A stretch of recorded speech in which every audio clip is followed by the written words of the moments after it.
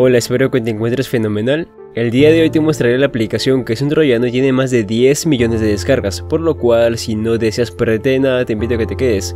Yo soy Gabo, así que empecemos.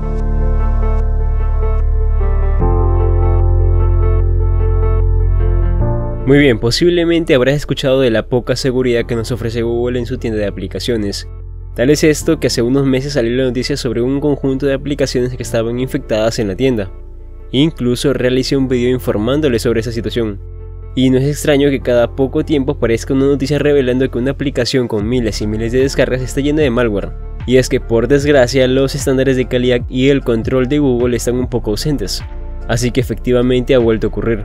La muy conocida aplicación llamada MALWARE ha descubierto una muy popular aplicación para Android que contaba con más de 10 millones de descargas. Repito, más de 10 millones de descargas.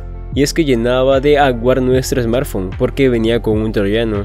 La aplicación se llama Barcode Scanner, desarrollada por MALWARE Ltd. Pongo hincapié en esto porque la aplicación Barcode Scanner original es desarrollada por Things y ha comenzado a recibir un montón de críticas negativas en Google Play, así que por favor no confundan las aplicaciones. Solo la que es desarrollada por MALWARE Ltd es la que contiene el troyano, y desde hace años es una de las aplicaciones más populares de Android.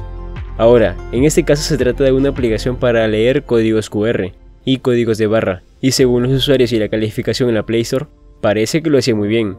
Obviamente Google ha eliminado inmediatamente dicha aplicación en la Play Store, pero eliminar una tienda de la aplicación de Google Play no significa necesariamente que se eliminará de los dispositivos móviles afectados. Por lo tanto, se recomienda a aquellos usuarios que tienen instalada esta aplicación la eliminen de inmediato. Pero, ahora la pregunta es, ¿cómo ha sido posible que haya más de 10 millones de instalaciones en una aplicación maliciosa? Aquí viene el punto más curioso.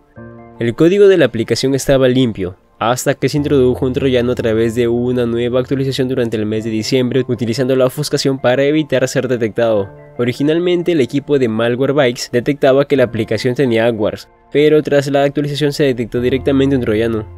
Y a partir de ese momento la herramienta se llenó de anuncios. Pero no solo eso, sino que también los smartphones de los usuarios comenzaron a llenarse de la típica publicidad de limpia tus smartphones o extiende la duración de tu batería. Algo similar sucedió con CanScanner, una de las herramientas de escáner con mayor éxito en Android, que de la noche a la mañana se infestó de publicidad y notificaciones molestas. Y bueno chicos, esa ha sido la aplicación infectada por un troyano. Y por supuesto, si la tienes te recomiendo que la elimines de inmediato. Además, si quieres que te salude en un próximo video, mándame un mensaje por Instagram. Todos los links de mis páginas están en la descripción. Ya sabes, dale like al video si te ha servido y suscríbete si no lo has hecho, ya que de esa manera me ayudas un montón y tampoco cuesta nada hacerlo. Sin más que decir, me despido. Mi nombre es Gabo y nos estaremos viendo en un próximo video. Cuídate, chao chao.